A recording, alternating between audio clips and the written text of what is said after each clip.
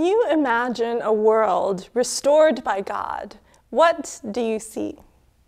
Welcome to Ministry Minute. My name is Melanie Sebastian Faust, and I serve as the Associate Pastor at First Ozark United Methodist Church.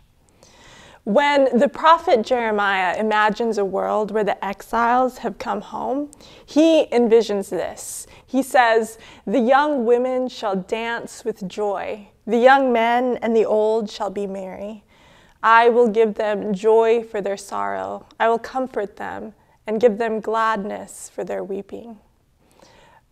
Jeremiah imagines joy and dancing, gladness and the healing of sorrow. What a beautiful vision of the world. During this liturgical season of Christmastide, what runs from December 25th to January 6th, we are celebrating the coming of Jesus, the coming of God into the world. As we do so, may we have hope in the fact that God is indeed restoring the world, and may we jump into that restorative work today. Thanks for watching.